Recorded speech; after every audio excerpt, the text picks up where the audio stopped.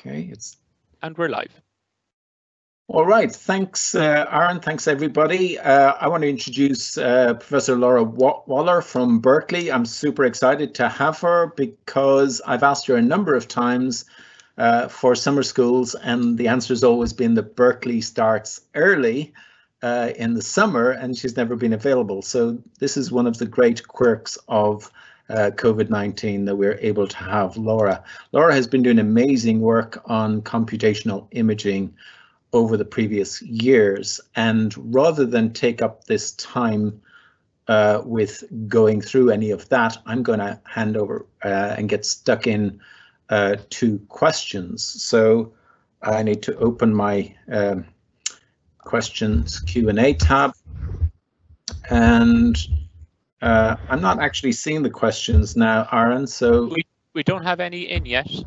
So if you maybe want to give a quick overview of what you study, Laura, or what your area of research is, while we wait for some questions to come in. So overview. So I did some lectures on intro to imaging, and then one on computational microscopy, which is my research. Which one do you want to go over?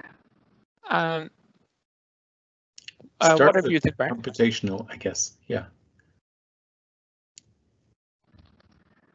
Let me just go to the slides.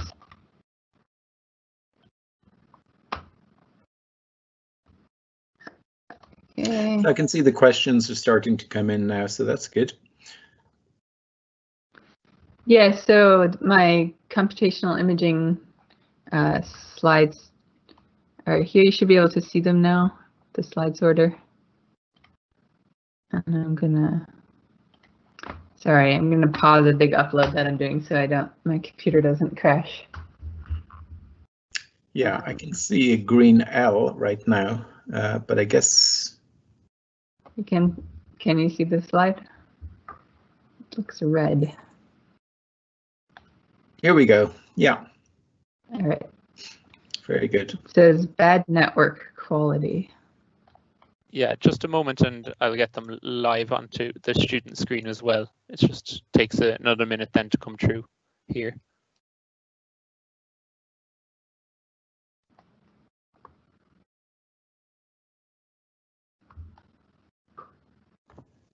I can see part 4 computational imaging. Yeah, that's good. So I can just go over maybe the basics of computational imaging. That's the first few slides here. So the main idea is that you do joint design of hardware and software. So you have some imaging system. You're trying to image something, X. Maybe it's the phase of your sample, maybe it's the 3D structure, maybe it's the fluorescence information, and it passes through some optical system that you design. You take a measurement A, you pass through some system A, sorry, and you take measurements Y. So the measurements are almost always intensity measurements. So maybe X is a complex field, and you can map how that complex field propagates through your system. But the measurements are usually this 2D intensity sensor. So if you think about this as the image system design piece, then the second part of it is the computation. So now you've taken these measurements, Y, and they're somehow related to the input object X. Now you need to solve an inverse problem to solve for X, basically. And so sometimes this is really simple. If the A matrix is a traditional imaging system, then it'll be just the identity matrix. So you're directly trying to map X in your sample onto your sensor Y, and then you don't need to do an inverse problem. You just measured it directly. But in computational imaging, we frequently take very indirect measurements where that Y doesn't look anything like the sample X. Particularly if you're trying to do something higher dimensional like 3D or phase imaging where it's invisible, your measurements are definitely going to be indirect and not look exactly like your final result. So you have to solve this inverse problem with an algorithm. And we sort of have these two toolboxes of hardware and software. So we can design the optics and the physical system as we like, and we can design the computation given whatever optimization or computational algorithms we have in our hands. And really, like, the heart of computational imaging is this feedback between the two, where you get you design the imaging system knowing what's possible in computation, and then you design the computational inverse problem knowing what your system actually looked like. So let me give one concrete example. This is DiffuserCam. It's a really fun project we've had in my lab, and it's this canonical problem of lensless imaging. So you have a camera and you just take off the lens, and you just have a sensor pointed at the world and you take a picture. It looks like total garbage, right? So if you think about it, the lens's only job was to bend the light rays coming into the camera such that a point in the scene forms an imaged point on the sensor. And so by removing the lens, we're not forming an image anymore. That's why this image looks like garbage. But the light that hit the sensor is the same light that would have hit the sensor if the lens was on that camera. It's just hasn't been bent in the correct way. So if we can computationally bend the light, we could potentially, theoretically, take this single measured image and reconstruct our scene. Now, this doesn't work in practice. It's not possible sort of in the real world. So DiffuserCam was this idea that we can bend the light rays in any random way and still maybe solve this problem. So we put a diffuser in front of the sensor. This is like, sometimes it's literally just the stickers that you put on your windows so your neighbors cannot see in. And so you take this privacy glass sticker and you just stick it on top of the cover that's sitting on the sensor. So it's a few millimeters away from the actual sensor. And when the light hits this diffuser or scattering element, it scatters. So it bends in a random way, scatters, and then you take a picture that also looks like garbage because all you did was take this unfocused light and scattered it more.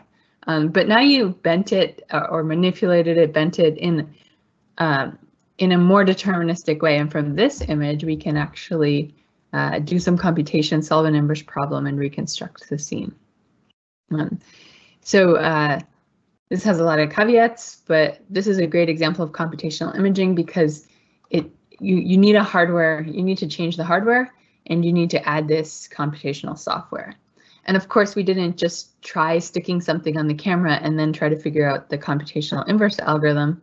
And we didn't just figure out an inverse algorithm and then try to design the perfect camera to match it. We did some sort of back and forth between the two, deciding what's the most convenient way to do everything. And we end up with this camera that is very thin and lightweight and very inexpensive. It's kind of a fun toy that you can play with, but later on in the talk, I talked about how we can extend it to 3 dimensions or other higher dimensional spaces. Maybe that's a good intro, and we can stop to take questions now, or I can talk more about the summary. No, that's wonderful. So does that also have some advantages in terms of the amount of light that you can collect, the light efficiency when you're down to the number, trying to economize with every photon that you can get, and also does it allow you to use broader band sources when you don't have to use very specific anti-reflection coatings? So that's a lot of pieces. Let me talk about them sort of one at a time. If you think about this system, so in my lectures in particular, I talked about point spread functions. Can you see my screen still? Yes. Okay. So I talked about point spread functions. So a regular camera, you try to make the point spread function as small of a point as possible. So a point in the world maps to a point in the scene. This DiffuserCam, or you can design weird point spread functions. This DiffuserCam has a point spread function that looks like a caustic pattern. And so we're not actually losing any photons. All the light if we had a lens that are the same size as the sensor, we get the same light hitting the sensor. It's just not focused into points. And so you don't lose any photons, but spreading them out is bad. So you're spreading them out. So instead of focusing this point in the scene onto a point on the sensor, we're focusing a point in the scene onto this Costicky pattern. And that's bad for SNR because you're spreading out the photons, and so then you're going to get hit harder by Poisson noise. So you don't want to spread them out too much, but the spreading them out is critical for doing compressed sensing. So when I talked about going to 3-dimensional or hyperspectral or time super resolution with this system, that wouldn't be possible without this spreading. There's also the fact that making this camera compact requires you to spread the photons. So if you have a lens, it has to be placed a certain distance away to give it enough space to focus the light. So if you want to make this sort of lensless situation where you're just putting a mask very close to the sensor, it has to have a distributed point spread function, and so you have to be in this regime where you're spreading the light. So basically, like the spreading the light helps in some ways. It hurts in a lot of ways, but we're going to do it, and so we want to do it in a careful way, and we certainly consider different applications. Here's the Scotch tape version, but maybe I can't see my screen slide sorter. So maybe I can show you some of the implications of how much it hurts you SNR wise. Okay. I think I'm opening up the wrong slides here. Here's a, no. Sorry, I think I opened up the wrong slides here, but I don't have it easy to find. So this can maybe show something. So this is like comparing different masks. So in the end, actually what we use is not this off-the-shelf diffuser, but a carefully optimized phase mask that looks like this. It actually looks like a bunch of lenslets that are sort of randomly positioned in space. And these are the reconstructions that we get for a ground truth object like this. So we were trying to get at something with the best possible resolution. And so we use this because it has a point spread function that looks a lot more like a random array of spots.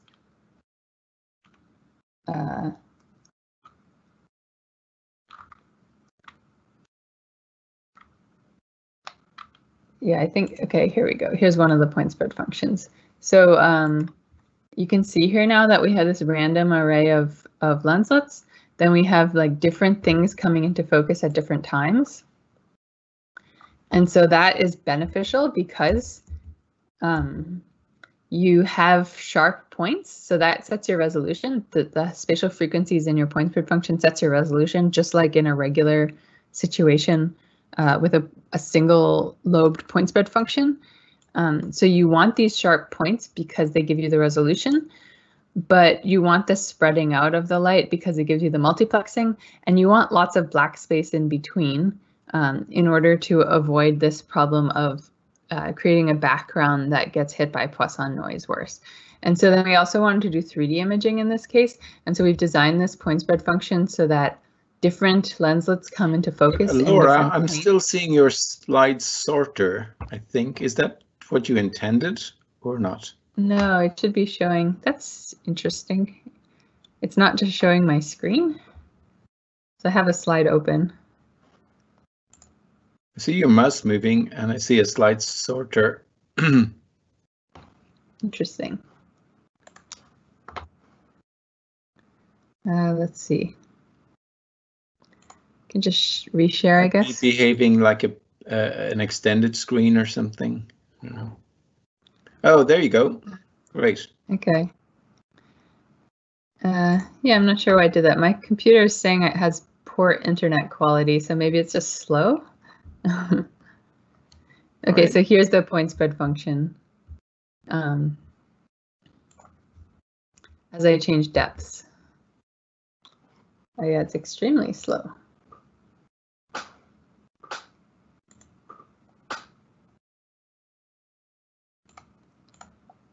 Maybe if I stop sharing and share again.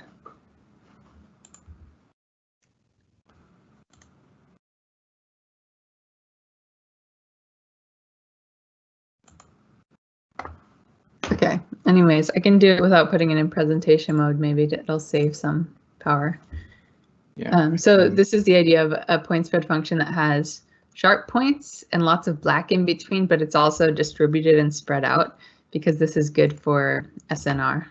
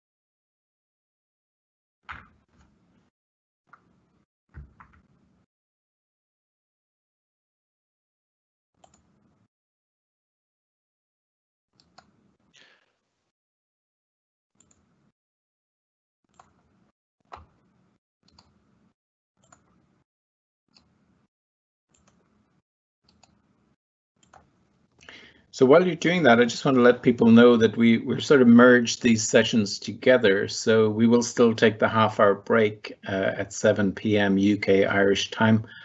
But feel free to ask questions for this or the next session. So the first half of Laura's lectures as we go through. And yeah, so we have a good number of questions in, Laura, so I can start asking whenever you're ready. Yeah, that sounds good. Go ahead. All right, so Atta Kazari wants to know, in the examples of lecture 2, minute 6:24, the NA of all the objectives are greater than 1. In our imaging system, we set the F number to F8, and therefore our NA would be 1/16 or 0.06. Are we measuring our NA correctly? I don't have the video timings. I'm not sure if you know what the slide number. 1 second.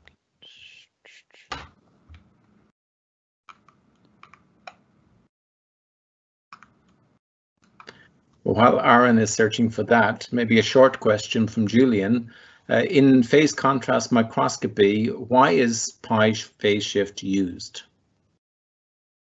Oh, great question. Okay, so I can go to the contrast mechanisms lecture, and maybe I'll just do a quick overview for people who forgot. So in phase contrast, oops. I don't see your screen. So phase contrast microscopy is where you put this. I don't see your screen, Laura. You put this element into your microscope, so a phase shifting element, and it causes the DC term to shift relative to the rest of the spatial frequencies. Sometimes it's done with an annulus, but it's the same sort of principle that you want to take all of the light except for the DC term and interfere with the DC term, which is just the on-axis traveling light.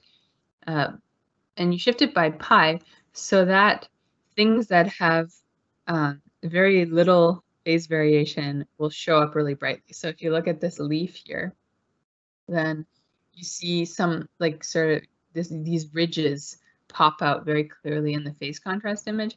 And that's because you're getting constructive interference. Whatever their phase shift is constructively interfering with this background or the light from the DC term. And wherever they don't have those ridges, you're getting destructive interference, so it's darker. So the whole point is just to create contrast. We can actually look at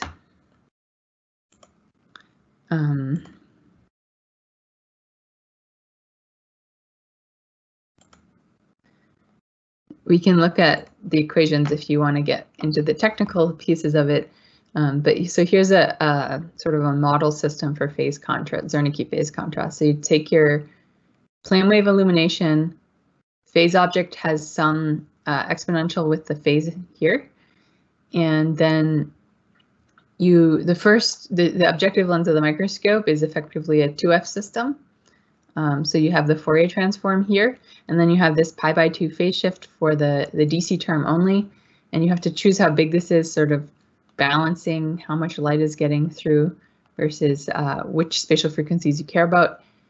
And then you take intensity after one other Fourier transform by the tube lens, and you get this phase contrast. And so if you write the equations for that, then sort of the key approximation for Zernike phase contrast is to treat this is the sample's exponential. So it has no absorption, so there's just a 1 out front, and then you have this phase distribution as an exponential, and you can, for small angles, you can approximate that as 1 plus I phi, where phi is the phase.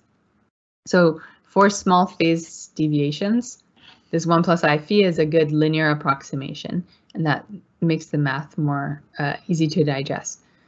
So then we take intensity of that, then we're basically taking the intensity of this 1 plus I phi, which is going to be approximately 1 for these small phase changes.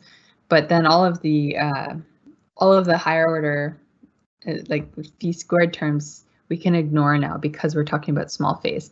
And so then if we figure out the output field, which is G out, and then the output intensity, we essentially get like 1 plus 2 phi. So we want to choose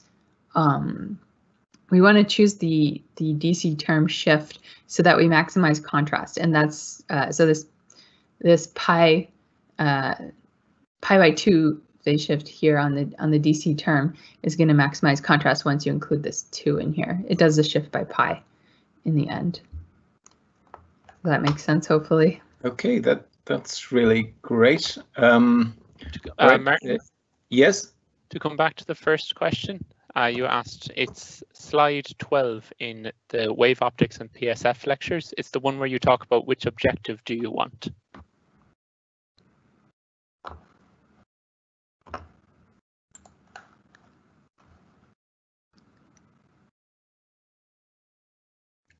So Aaron, you could share. You go to the next question? Handy.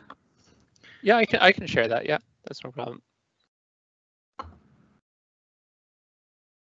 Yeah, Aaron is bringing it up. So there you go. Yes, this one here.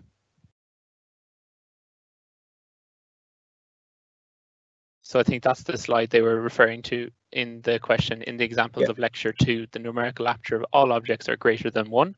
In our imaging system, we set the f number to f8, and therefore our numerical aperture would be 1/16 equals 0.06. Are we measuring our numerical aperture correctly?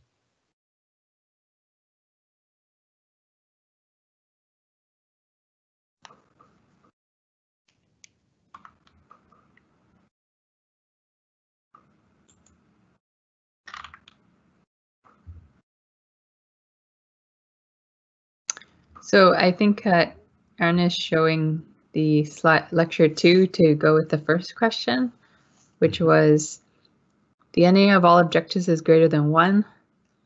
That's correct. So the reason the NA of all these objectives is greater than 1 is because they all say oil on them. So you see beside the NA 1.25, 1.25, 1.4, it all says oil.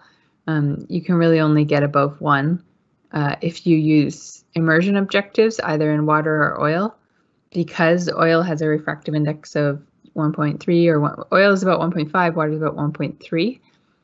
And your NA is n sine theta. So obviously sine theta can't get above 1. So you need an n. So you need your n to be greater than 1. And the n which is refractive index of air, is 1. So to get that refractive index above 1 is the only way to make your Na go above 1. And so if you use oil, your refractive index is 1.5. Basically, you get 50% more Na kind of for free. Okay, so the question was, in our imaging system, we set the F number to F8. So if you recall, the F number is just 1/2 times the Na. So F8 means you should have 1/16 is your Na. So this question calculated that to be 0.06.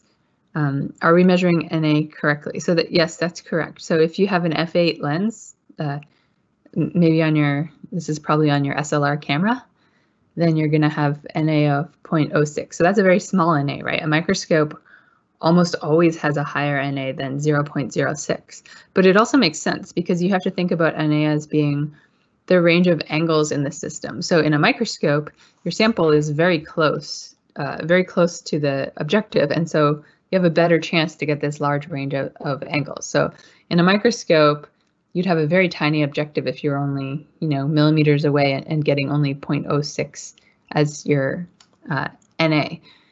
In photography, this is a more normal Na because your object's usually really far away. And so even though the actual physical lens in photography is much bigger, the object is so far away that the angle it subtends is still really small. And so this is sort of like a typical photography Na, and this is part of probably why microscopy uses Na, whereas photography uses F numbers. Okay, very good.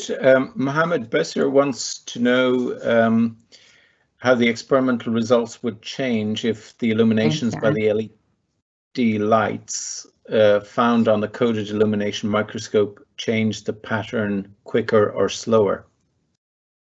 Should I go to another question? Oh, I don't know if you're hearing me. So there's an easy one next. I think Laura must have muted her speaker. She's not hearing us. Sorry. Sorry, I was wondering what was going on there. I can hear you now. Oh, excellent. Okay, great. So I was getting feedback. Oh, I see. So I just asked you another question from Mohammed Besser. So I'll ask again. I was wondering how the experimental results would change if the illuminations by LED lights found on the coded illumination microscope changed pattern quicker or slower. Sure. So maybe I'll just answer this without slides. But our LEDs are very fast. They're about 1,000 times faster than the fastest frame rate of our camera sensor. And so going faster doesn't really help. We're actually running them much slower than they need to go, than they could go. If they're slow, then you need to make your frame rate of your camera slower, which means your exposures take a lot longer, and then your capture obviously takes longer. So how bright they are is really important as well. So the brightness is usually more important because the switching speeds of LEDs are always going to be much faster than camera frame rates. One thing that's really cool that we've tried to do is to try to exploit the fact that the LEDs are so much faster than the frame rates of the sensor to display multiple patterns for each exposure. So why would you want to do that? Basically, what you're going to get is just the integrated sum of the results from all those patterns. But if your sample is moving, then you get this coded motion blur, and you can computationally undo motion blur when it's coded. This is called flutter shutter. There's a really nice paper by Ramesh Raskar at MIT a long time ago, where he took a photography camera and he put an electronic aperture on it that could code the aperture in time while taking a single exposure. So we did the exact same thing for a microscope. We flashed the LEDs with like specifically designed patterns over time during a single exposure and then did a computational inverse problem. It was just a deconvolution to recover the motion deblurred image. So we want to do that actually, like for photography, for tychography, we would love to be patterning the illumination LEDs and doing this motion deblurring. And we started to try that, but it was, one, it's a huge mess computationally. It's a very big computational problem when you add this extra dimension of time. But also live cell samples tend to move relatively slowly, and we actually realized that they're just not moving fast enough for it to be useful. So we kind of gave up on the idea because it seemed like such a huge technical challenge to do the computation. And for like very minimal benefit because the samples were actually quite slow that we were looking at. Okay, so I'm going to ask the next two questions in reverse order. If it's something that our eyes, oh, sorry, can you explain what phase imaging is? And if it's something that our eyes can't see, how are we modifying the information in phase contrast imaging in a way that we can then visualize as an image? And sorry, I'm new to this, in parentheses. Sure. So I don't know what this person's background is, but if you've done engineering, you talk about signals and systems, or electromagnetics, you talk about light as a wave, right? So light as a wave, it's going up and down like a sinusoid. It has an amplitude and a phase. The phase describes how delayed or advanced that wavefront is relative to maybe other parts of the wavefront. And so phase imaging is all about measuring those phase delays. So maybe I can find a more intro slide here. Yeah, so look at this one. So this is, for example, HeLa cells, cancer cells.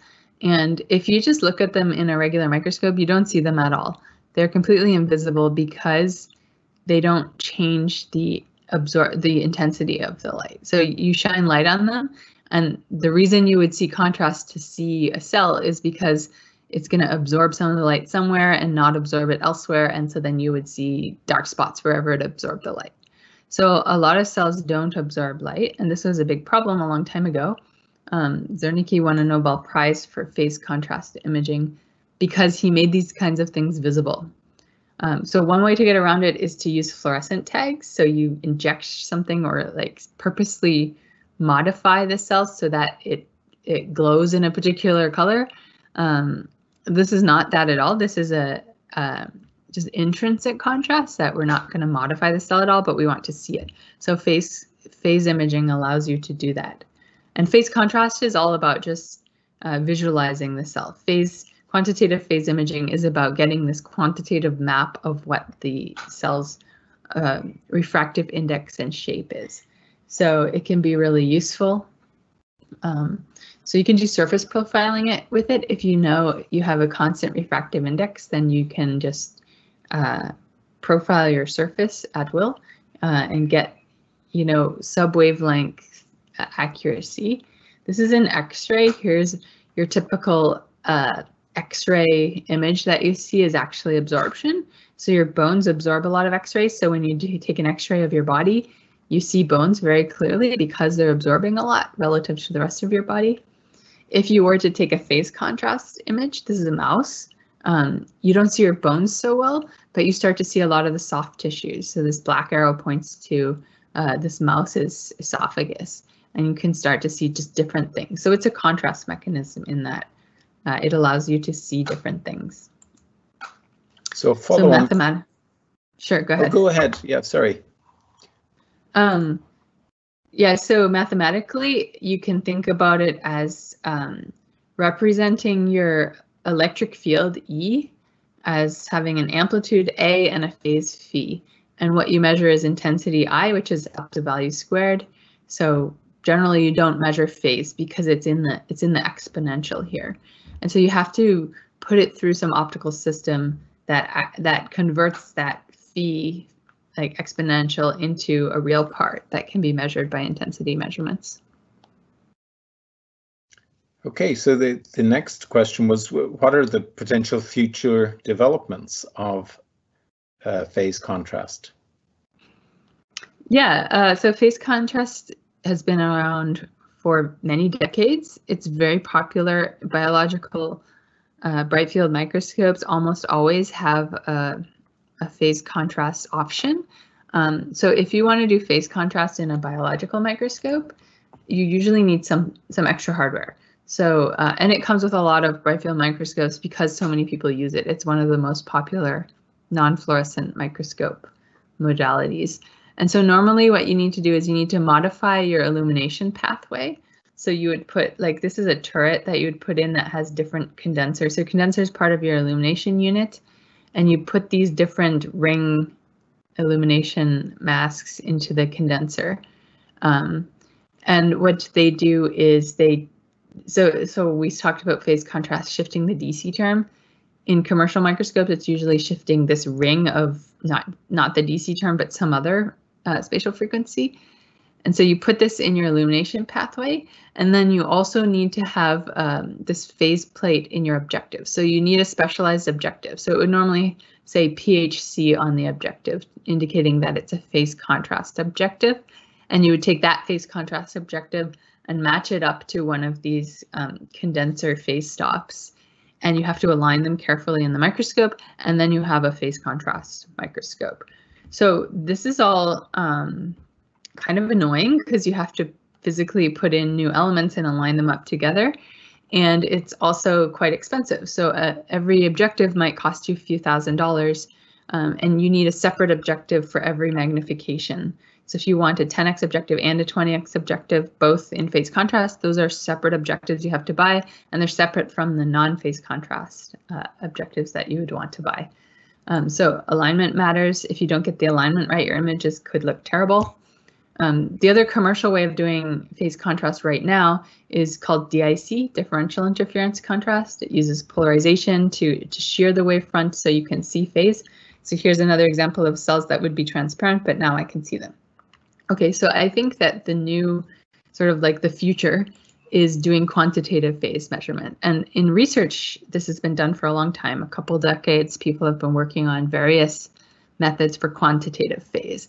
But I'll say that I think that it's better than phase contrast. So DIC and PHC are phase contrast. So you can visualize things, information about a phase object, but quantitative phase is a quantitative map of what the phase delays are at every point in space. So this is telling me how much phase delay is sort of like a physical quantity.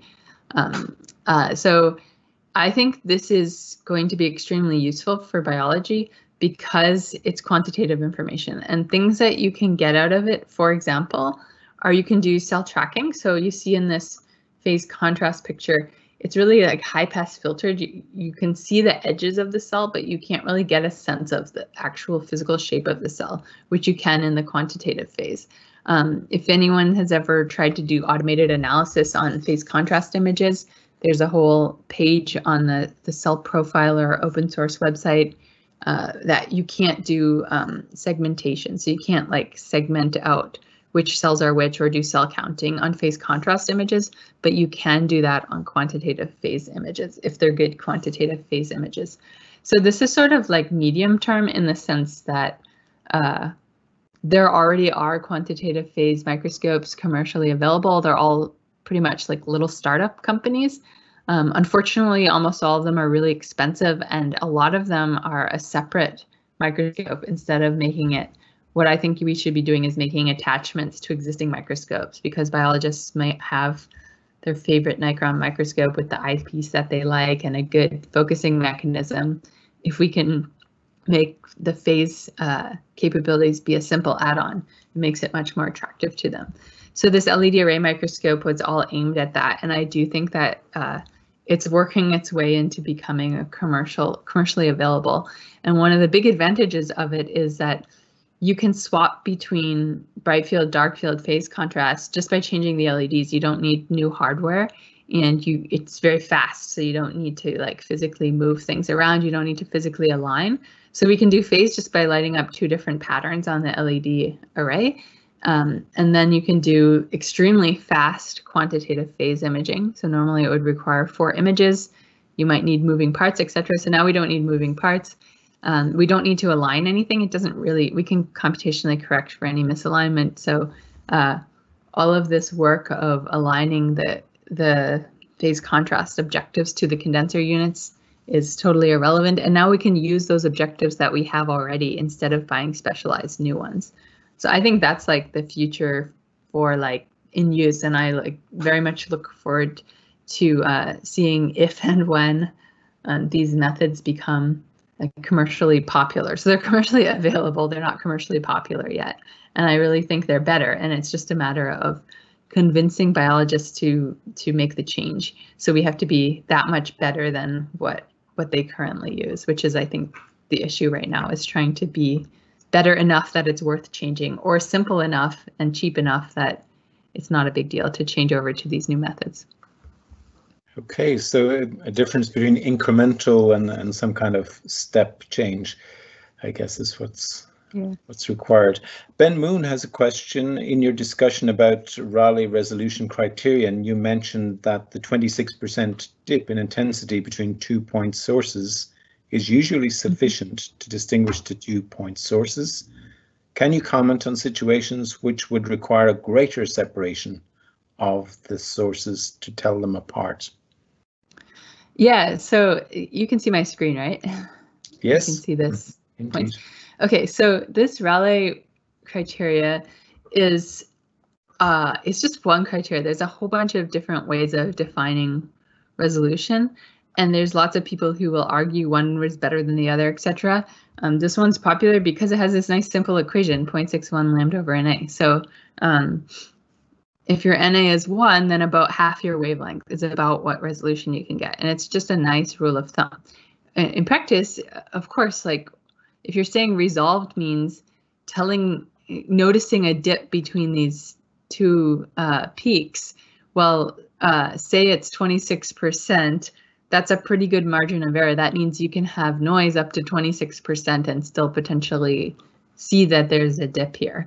So it's all about your noise, right? If you have no noise, I only need like an epsilon fraction of a percent of a dip in order to resolve or distinguish these 2 points. If I have a lot of noise, like if my image is pure noise, then I need a much bigger dip between these 2 points to properly resolve them. So it's really like important to know that this is just a rule of thumb. I had a really fun conversation once. One of the students in my class sent me pictures. So he set up a resolution target and then put his camera a certain distance away with a certain aperture and showed that he was actually able to resolve things better than the Rayleigh suggested, and was wondering if he was doing super resolution, etc. But no, this is just you can of course do better than this if you have no noise and you have simple objects, etc. So you can also do worse than this in a real system. So it's just a simple like approximation to what resolution you should expect. And also know that if you're doing microscopy, this is going by the NA of the microscope's objective is going to tell you the resolution. But if it's a bad objective, then you're going to have aberrations, and you might not actually do so as well as the NA predicts you would do, because you're losing information across those higher spatial frequencies, which are what gives you the high resolution.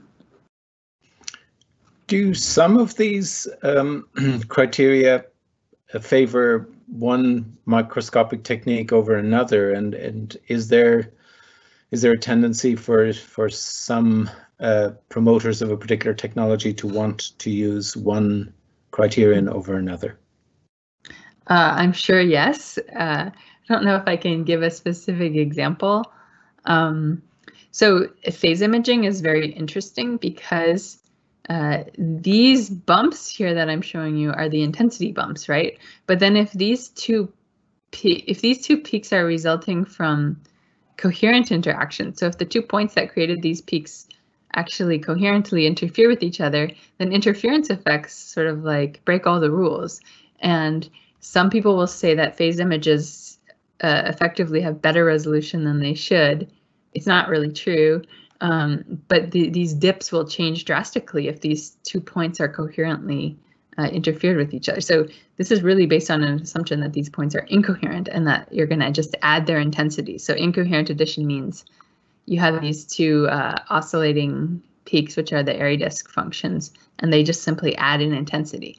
If they add in complex field, which is what happens in the coherent case, it's totally it totally depends on the phase difference between them, what this valley and peaks will be. So absolutely, the criterion matters. If you look at like the spatial bandwidth, I think that's probably one that, like if you just take the Fourier transform of your results and look at their bandwidth, that's one metric for resolution criteria. That's probably a good one to use if you have a lot of aberrations, because you'll have those spatial frequencies, but they're not helping you to get better resolution. I don't know that I've seen a lot of cases of people intentionally using the criteria that makes them look good. What I have seen a lot of is misuse of this resolution target. So this US Air Force test target is a common way to quantify your resolution, and there's two ways to look at this. So if I'm saying I can resolve 3 lines here, then so say I found the one that I can resolve the smallest 3 lines, and then how do I say what resolution is it? Is it the separation between those lines, or is it the sort of like center to center, like peak to peak separation, which will be twice as far? So if these lines are a millimeter big each, right, then they have a millimeter blank space between them. So if I can resolve them, is my resolution 1 millimeter or is it 2 millimeters? Because the lines are on a spacing grid of 2 millimeters. So that's a factor of 2 in resolution. That totally depends on how you choose to report it. And I'm okay with you using either one, but you should tell your users which one you're using. Otherwise, you end up with this factor of 2 difference. That matters. That's a big difference in resolution. Okay, the next question refers to lecture 1. So this aperture stop and numerical aperture. So the question is a small correction. Refractive index n in the formula for NA, where NA is equal to n sine theta, is not the refractive index of the lens. It is the refractive index of the medium between the lens and the sample. Usually this medium is air and n equals 1, so the possible NA is less than 1. To increase the NA to greater than 1, immersion medium with n greater than 1, water or oil, as you mentioned previously, is used and resolution will be improved. So, yes, that's all correct, but I don't think I labeled it wrong, did I? The n is outside of the lens, so the n in the schematic is outside the lens, so it is intended to refer to the surrounding medium. Okay. Meng Li is asking, for an imager, microscopy or hyperspectral camera, if the target is not in focus, the image is both spatially and spectrally blurry. But if the target surface is glossy and shiny, can the specular signal reflected from the target surface also be degraded due to target not in focus? So if you have a glossy, shiny target that's out of focus, it's a little bit weird, right? Because if it's acting glossy and shiny, it's basically acting like a mirror. And so what does in focus mean if it's acting like a mirror? You're going to be like seeing something that's elsewhere. I assume you're talking about reflection mode microscopy. Yeah, I don't have a good answer for this. Yeah, I really guess sure it could be a bumpy surface that's an optically bumpy surface that's still shiny, I suppose, and specular. But right. Yeah, and then definitely your image will be degraded or weird. Okay. I'm not sure. I'm not sure that's a good answer, but sorry. Priyanuj wants to know, well, thanks for the amazing lectures. Many people are saying that, so I'm skipping that bit, Laura, sorry. It was mentioned that we can make, get a better resolution by increasing NA. However, this could also increase the background noise entering the system and decrease the signal to noise resolution. Is this a problem generally? So yes, it's not necessarily that it increased the background noise, but aberrations tend to happen at high NAs, right? So the high angle parts of the system tend to get hit by aberrations a lot more. This is why high NA objectives are very expensive, because they have to have a lot of elements in them to correct for all of the aberrations that are created when you go to high angles. And in photography, this happens as well. And there, in photography, when you buy an SLR camera, you can shut down the aperture. Big part of that is to control how much light you get. So in that case, and in microscopy, as you open that aperture, you're actually getting more light, so that helps your SNR. You're right that you might be getting more garbage because you have more aberrations at those high angles. And very often in photography, we actually shut down the aperture to kill aberrations so that we can get a clearer image. Same in microscopy, you can close the aperture stop, and sometimes it will reduce the aberrations, and you can actually get better images sometimes. This is unlikely in a commercial microscope because they're designed to get rid of those aberrations. Like, they wouldn't offer you a 1 NA objective if it performed worse at like fully open than partially closed. They would cut off those frequencies for you. Where we do see this true is we work with some people in vision sciences who are imaging through your eye. So your eye's lens is kind of a bad lens sometimes, particularly if you have bad eyes. And you can image the point spread function of your eye, and it actually sometimes gets better as you close your pupil. So that's like the only case I can think of where you do this like in real life, only because most people won't sell you a lens that performs better at a lower aperture, because they would just cut off that aperture. Where you might see it is if you're operating the lens off focus, if you're operating the lens, in a way it wasn't designed for, then you might actually be able to close your aperture and have a higher resolution, effective resolution, because of the aberrations. Right, that's a really interesting effect with the eye, isn't it? That you get higher resolution as the aperture closes. Sometimes so it depends on your eye. and then there's the light intensity, and so on. So and the signal to noise.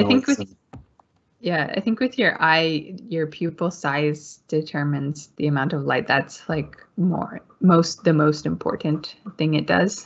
And in photography, closing up the aperture or opening it is often to control the depth of field. So all these things are really related, but certainly it matters for aberrations as well.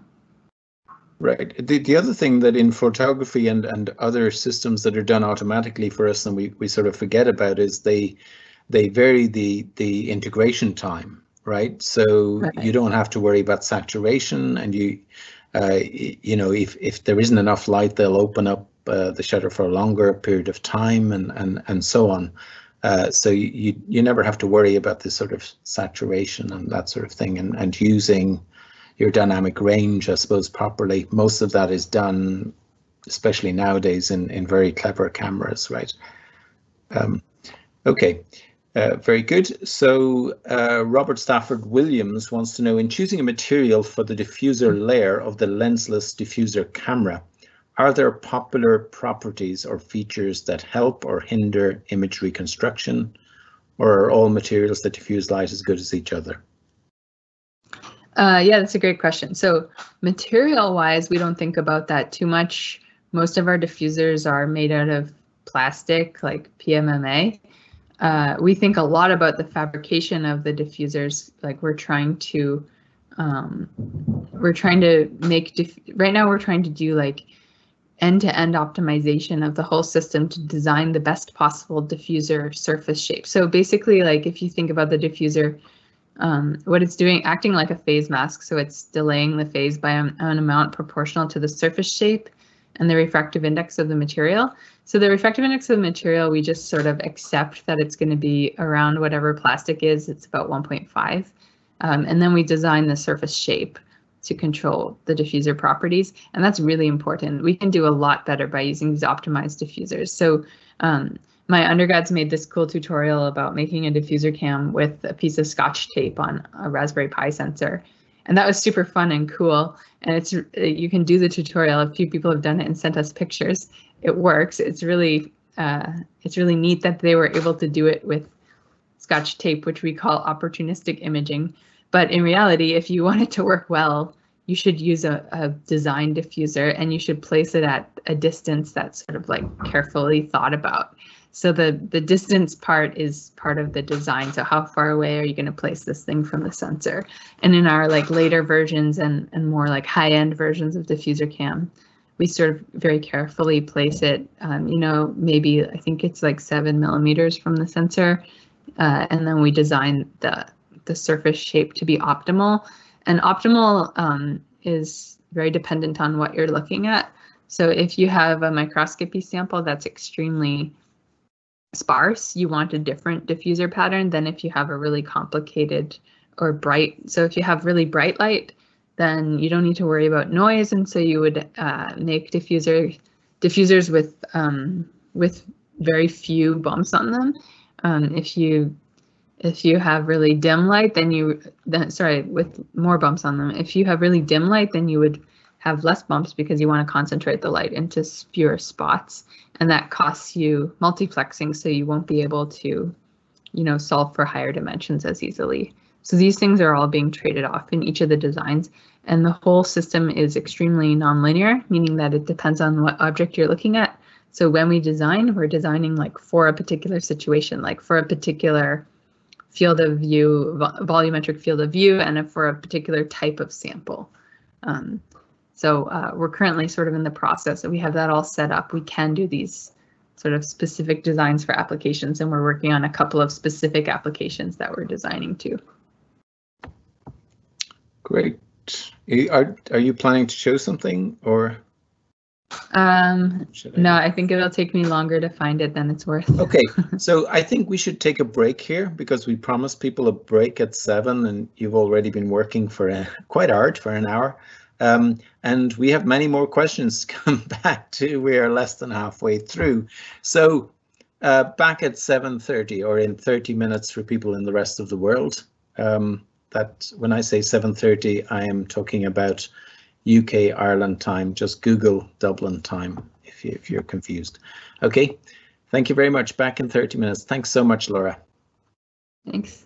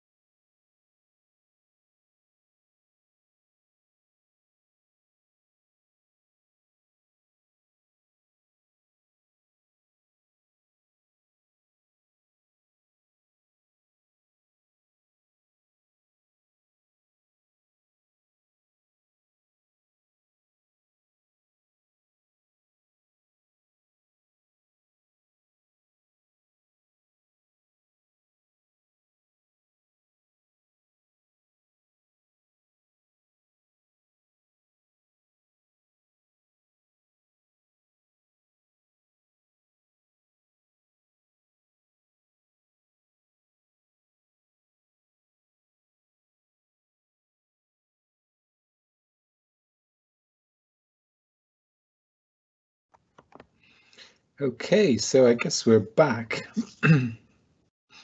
So I'm just waiting for Aaron to bring us live, I think. And Laura, are you with us? Yep. Hi. Great. So I guess we can even get going. It looks like we're live, so people can hear us. Good. So I postponed one question there, which was early on, but it was about the fourth lecture. When it comes to the fourth lecture, can you develop the idea that stands behind the algorithm of quasi-second order optimization, the Gauss-Newton method, and how it applies to the considered application? Yeah, good question. So in the break, I saw this question. I was looking for a good illustration of how Gauss-Newton works.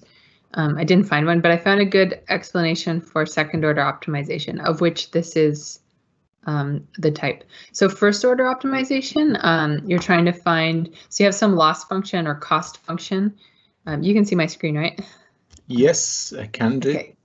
So you have some loss function versus like this W1 is like whatever parameter you're optimizing. So you're optimizing W1, trying to find the best W1 to give the smallest loss or the smallest cost function. And typically when you optimize something, you take its derivative and set it to 0, right? Because you're looking for the point when it's a minimum, and so it should have a derivative of 0 at that point. This is obviously a non-convex function because it goes up and down and then up and down again. You might get stuck in a local minima, meaning that you're going to find the point where the gradient goes to 0. In this case, it'll take you to one of these dips, but it might not be the global minimum in the sense that there might be one of the other dips that's actually gives you a lower value, but you can't get there because you just took the first order, because you just took this gradient optimization. So this is how we do it anyways, even when we have a non-convex function most of the time. So you start with some guess of this W, this red dot, and then you take the derivative at that point. So you take the derivative of the loss function with respect to W1 at that point, and that basically tells you which direction to go in, right? So in this case, if you start from where the red dot is, it'll tell you to go, tell you to change your W1, towards the right by a certain amount. So there's a step size that tells you how far to go. And then you'll pick this new W1 and it'll give you a better value for the loss function. And you keep doing that until you get to the minimum where your gradient is 0. And you assume that if your gradient is 0, then I'm in a minimum, and so I should stop because it's only going to get worse if I keep going. Okay, so that's first order optimization. Second order optimization means that you don't just take the first order gradient, but you also look at the second order gradient. So if you start from, on this bottom picture here, if you start from the red dot and you take the first order gradient, it's going to tell you to move to a certain place. If you take the second order gradient, that means you're not just looking at the slope of the curve there, you're looking also at the curvature of this curve. So the curvature gives you more information about what's happening on that curve, right? So this blue line here is represented by, it is like a second order approximation to the curve at that point where the red dot is. And if you use that and then you choose basically like the minimum of this bowl set by the blue line, then you're going to get a better, you're going to like sort of stay closer to the actual function line, and that's better. So it makes your optimization more efficient. And if you're dealing, typically the way people think about second order optimization is that it gets you to the minimum faster, so you can take fewer iterations usually. But in general, you would think that it should get you to the same minimum. So you take fewer iterations, but now you need to compute both the first order gradient and the second order gradient. And so you have to decide whether it's worth it in terms of, is that extra computation going to take longer than it's worth in terms of how much it saves you iterations.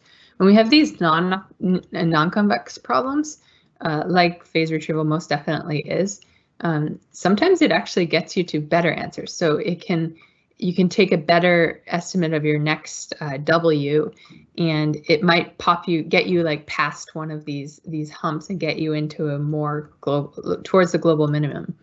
It's not super clear why it does that in the phase retrieval case, but it does seem to give you better answers. If not, it gives you answers with fewer iterations, and we actually can go faster. Okay, so we don't go faster just by taking the second order gradient. So when we're talking about like a big vector, like an image, maybe it has 1 million pixels in it, then taking the second order derivative results in a huge matrix called the Hessian. So second order derivative of a vector is going to be a Hessian, which is a matrix. And if I have n points in my vector, that Hessian is going to be of size n squared. So that's a lot of things to compute, and it's a big matrix to store. And so that creates really big problems when we're doing imaging stuff. So doing second order optimization, which we called Newton's method, is really impractical, and it's not going to be faster because you have to compute so many things to get that Hessian. And it's although it does help you get a better sort of a better next guess at this parameter W1, which in our case is the phase we're trying to solve for. So the Gauss-Newton approach is an approximation to Newton's method in that instead of calculating the entire Hessian, so my way of explaining is to think that if this Hessian represents all of the different combinations of derivatives with respect to different elements of the vector, then the diagonal element is the most important, or the diagonal and the things near the diagonal are the most important. So the Gauss-Newton method only looks at, in our implementation, we only look at the diagonal along this big Hessian. So we use the first order derivative and the diagonal of the second order Hessian matrix. And that's how we update do our cost function update. And that's pretty computationally efficient because it's just, calculating n more things, but they help a lot with getting a better answer. So it's like a long-winded explanation, but hopefully that helps. This is all like optimization theory, and that's not things that I'm a super expert in, but you can find for our particular situation for Fourier tychography, I think we have a full derivation in a paper by Li Hao Ye, which is called Experimental Something or Other for Fourier tychography. Okay, thank you so much, Laura.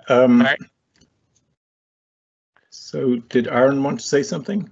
Yeah, just we missed one question there just before the question we started back on from Eric. Oh yeah, the lateral resolution of a lens is straightforward to measure. How can we measure the axial resolution or point spread function? Yeah, so point spread function is pretty easy. So if you want to measure a lateral point spread function, you put a point in your system and then you measure the 2D lateral measurement, right? So if you want to measure axial, you can basically put a point in your system and then measure the axial intensity just by taking images at different focus positions. So you can take a stack of images at different focus positions, and that'll give you your that 3D cube of data you get is basically your 3D point spread function. If you want to figure out resolution from it, you could, if you're talking about bandwidth, you can do a Fourier transform and look at the bandwidth along the 3 dimensions. So now you have an axial dimension added. For our diffuser cam project, we to measure lateral resolution, we wanted the 2-point resolution, largely because we used an inverse problem with a nonlinear regularizer. Some of the nonlinear regularizers can take a blob and approximate it as a spike, and your PSF will look great if you include the reconstruction in it.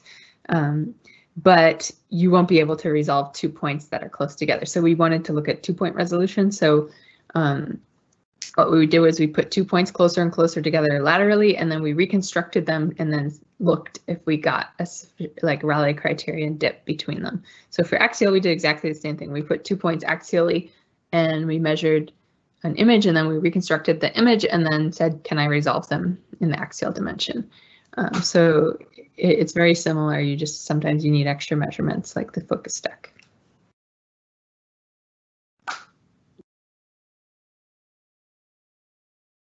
Sorry. While solving the ill-posedness based on which criteria those sparsity matrices are selected, Does it depend on the resolution requirements or the measurements? Yeah, so you can read our paper on this. It's like fairly complicated for a particular situation. So if you're asking what type of sparsity we used, let me pull up a slide for people who maybe forget. So I'll show you our inverse problem here. Share my screen.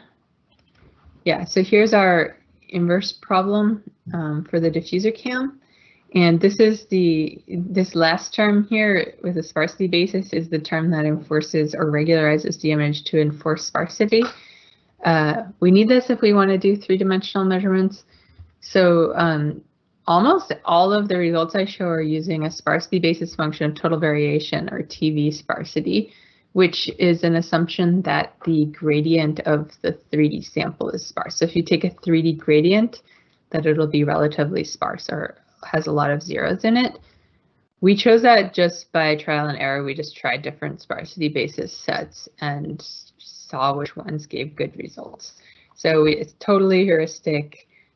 You should probably try a few on your particular system. It's also tricky because you need to tune, like for example, this lambda out front is a regularization tuning parameter. So you've got hyperparameters that you'll need to tune. And so it can get really tricky to figure out which one is the best one. But TV is a popular one. It seems to work on a lot of natural-ish scenes, or native sparsity. Or if you happen to know it, wavelet sparsity is another one we tried. No real explanation why one works better than the other in our particular case. So if you have an object that can be decomposed into one of these sparsity basis sets easily, then try that one first. But this is sadly a fairly black magic, and I'm pretty excited about some research going on these days so there's like research in trying to optimize the hyperparameters of these optimizations, but also research in trying to optimize the basis, these sparsity basis sets, or like basically these priors that you're making. And there's been some cool results using, like, you can train a machine learning algorithm to try to learn them. You can do dictionary learning. We're not using anything too fancy yet, but we would love to try it in the future. Great, we have a lot of questions coming in. So this one from Sweden, are there any contrast mechanisms in microscopy that go well together, e.g. by giving complementary information? Yeah, that's a great question. That was actually one of the arguments we made with our LED array, is that we can simultaneously capture bright field, dark field phase contrast, and then they all just give you different information about the sample. And one of my students is working on a really big project. He just collected a couple terabytes, many terabytes of data with all of these different contrast mechanisms that are easily available. And he's trying to look at things like cell classification or various different sort of like task-based microscopy goals, and he's trying to figure out, for cell classification, what are the contrast mechanisms that matter. So he's doing like a big machine learning, try to figure out what's important when. So we're trying to figure that out. It's sort of like intuitively you can think about, I think of fluorescence imaging as functional imaging, that you fluorescently tag parts of specific parts of the cell that you want to look at how they function. And then phase imaging, for example, gives you structural information because it's the shape and density that plays into the phase measurement. So I think those are pretty complementary, seeing the structural information next to the functional information of what a particular molecule is doing inside the cell. So that maybe that's a good example. If you think about dark field imaging, that's picking up on all like your high frequency sharp edges or scattering edges, whereas like bright field and phase microscopy, you can look at low frequency, like sort of globular stuff. So it depends on what you're doing, but I do think there's probably a lot of things that could be done really interestingly for specific biological tasks, choosing your contrast mechanisms. And that's a part of what we like to do by making them all readily available on one system. So can we define an effective NA for dark field microscopy, and will the highest resolution attainable be different compared to bright field microscopy? Oh, good question. So if I think about dark field, let's see if I can pull up a picture. So if you think about that, the NA for dark field is the same as for bright field because that's set by your numerical aperture of your objective. So I like to look at this picture that I'm showing now. So this green circle, each of these green circles represents like the area of spatial frequencies captured by an objective with a given NA. And so all of these images have the same spatial frequency bandwidth, meaning that like the maximum, the smallest feature visible on all of these images is the same size. So it doesn't change your resolution in that sense.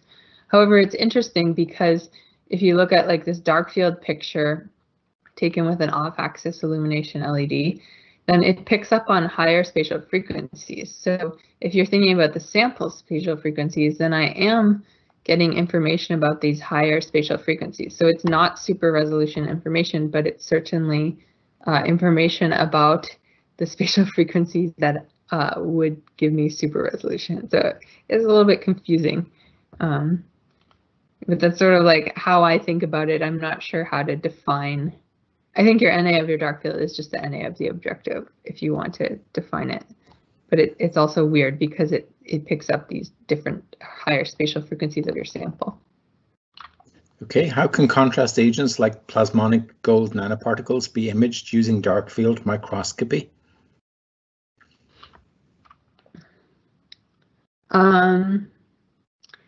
So what I don't know too much about this topic, but what I mean, like if you put in nanoparticles, they're smaller than the diffraction limit. So when you use dark field microscopy, you can light them up. You're going to light them up with a circle, like a Pointsman function of size set by the numerical aperture. But I guess you could say they're lighting up. So if you think about dark field, actually that might be a good segue, is to think about the dark field as a contrast mechanism.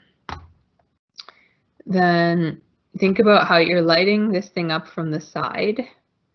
So I think in one of the lectures I showed, this picture of light coming in a room from the side and lighting up the dust. This is how you can think about dark field imaging. So if your particles are small enough that they scatter light to large angles, then my light comes in through the window at a particular angle, and then if the light scatters in all directions and I capture it from one of the directions that doesn't get the main beam of light but gets the scattered light, then basically all the particles have to do is be scattering light to angles high enough that they're captured, given the difference in angle between the illumination and the detection. So you're illuminating from such a high angle that you don't capture that illumination light, but you do capture the scattered light. So anything that scatters to high angles is going to show up in dark field microscopy. I don't think it has anything particular to do with the plasmonic nature of the particles. Okay, how do you design or optimize phase masks? Yeah, great question. So we have to set this up as a big optimization pattern, big optimization problem, where we're going to like take a derivative of a cost function that describes like the image quality. So we have to set a metric for image quality. Maybe it's just the like L2 error in the reconstruction. Like you need some ground truth, right? So we're going to do this with the machine learning methods that we train with some ground truth. So the ground truth might be just from like a 2-photon microscope, etc. In practice, we do it all in simulation where we have the ground truth and we simulate the measurements we would get for a particular object. And then we need to be able to to basically like back propagate through that optimization, we need to take a derivative with respect to the phase mask parameters.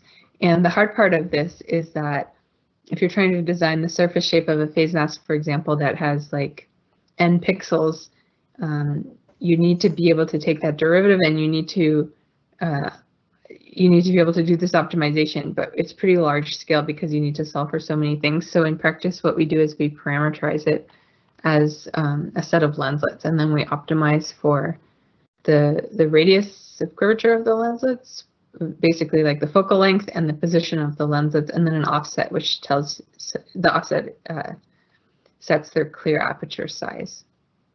So we have a paper on arXiv right now that goes through all of that, how we specifically design and optimize. But in the first iterations of things, we were just doing it heuristically, sort of just guessing based on knowing the physics, what would be the best phase masks.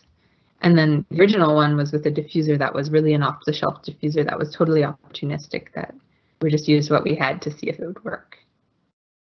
Okay, Kazari wants to know, in the case of using coherent light source and imaging a sample of certain scattering level, we end up with speckled patterns. So do the contrast mechanisms still work in this case? Yeah, great question. And a lot of them do not work. So like fluorescence doesn't work, doesn't care about coherent. Well, you can excite fluorescence with coherent light, but if you're using coherent light and have all this scattering, then it's going to create all kinds of contrast that you didn't really want, right? And so that's basically why people don't use coherent light very much for a lot of things in microscopy. So I would say yes, that it can mess up a lot of these contrast mechanisms. Ben Moon wants to know, how does the sensitivity of phase contrast microscopy to small changes in refractive index compare to the sensitivity of OCT, which also relies on refractive index changes to provide contrast? Yeah, so OCT I would classify as one of the quantitative phase imaging methods. It's after something different. Usually they're going after 3D, but it is a phase imaging method. Fundamentally, it is interferometry. So it's like using coherence gating, but the coherence gating is relying on looking at the interferometric contrast. So it should have a similar sensitivity limit as all of these other quantitative phase methods. If you want to compare which ones are actually better, then you need to look at all the geometries and actual parameters of each system. So I'm not going to venture to say which ones are better. It probably depends on their parameters and the situation. But OCT does very well because it takes a lot of data, and so it can average a lot as well. I see. So does that explain why we rarely see the other the microscopies, as we generally talk about them, phase microscopies used at the kind of depth that you would use OCT in the skin or in the brain, like 1 millimeter? Rarely see phase. That's because of scattering. So the OCT does a very good job of going through scattering because the coherence gating rejects light that was scattered and doesn't fit with its model. So I think that's why you don't use other phase methods at depth. Okay, that's a nice answer. So would the bokeh effect mentioned in lecture 1 also be possible by using your phone? Or do you need a camera with a lens where you can change the focus? The fact that your phone autofocuses shouldn't be a problem. You can force it to focus on a particular place, right? You can usually click to do that. I've never tried it, but I think it'd be really hard because the aperture in your phone is really physically small. It's on, I don't know how big it is, but millimeters, right? So you need to if you want it to be like a heart shape, you need to print that heart shape really small, and then you need to try to get it into the aperture plane of the camera, which I assume is inaccessible. So my iPhone has like this glass over the top. So if I just put it there, that's not going to be the aperture plane. And so I think that it probably won't work.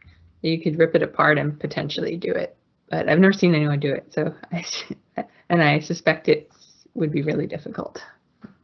Yeah, I thought that PhotoNation or Xperi, the people who do most of the work on those phones, had done some work on that, and I thought it was included in commercial devices, but I've never used it, so I don't know. So have a look. Maybe they've done something. Yeah, I don't know. So Luigi wants to know, in the lensless camera, how do you obtain the point spread function for all points in space without calibration? Okay, let me go to slides for that. So this is my DiffuserCam slide, and how do we do calibration? So this is the real key to it, is that if you move a point laterally in the scene, that Cossack pattern just simply shifts. So we don't need to calibrate every point in the scene. So especially for the 3D problem, it would just be like computationally and acquisition-wise infeasible to capture like the impulse function for every single point in the scene, every position in 3D. They just like, we reconstruct sometimes, no, I don't want to get this wrong, but you know, like tens of millions of voxels. And so capturing that many images is crazy, and the inverse problem would be crazy. So this fact that this thing is a pure shift means that we don't need to capture the point spread function at every position laterally. We can just capture one and then predict the shifts that would happen as you move laterally. And we capture that one simply by, you can just turn on your iPhone flashlight and hold it as a point source in your scene and capture the point spread function. It doesn't even need to really be centered. That'll just be your 0, 0 position. So this is super convenient. It also means like this forward model or A matrix is convolutional. So, you know, we capture, say, this one point spread function, which is a column of the A matrix, and we know the point spread function at all the other positions simply by shifting it. So there's a little bit of a caveat that the pattern goes off the edge of the sensor, which is why we put the aperture on the system, is so that we can capture a single point spread function that almost fills the sensor, and then as it shifts, you don't have other parts of the point spread function entering the system, because then we would have to capture all of those as well, which you could do just by capturing a few points, but we just wanted to capture just exactly one, and so we put the aperture on to make everything easier. And then for 3D, you need to look at depths, right? So this is really convenient as well, that as I move the point axially, that caustic pattern simply scales. So it's doing a little more than scaling, it's changing a little bit. So we actually do capture at a few different depths, but you theoretically could predict all of the depths from one. It would just be not quite as accurate as you move further away. So that's helps you predict the response at all the different depths. And then these patterns are simply going to shift with lateral motion. So you really only need one. In practice, we use a few, more than one. And what was I going to say? Yeah, so I guess that's all I need to say about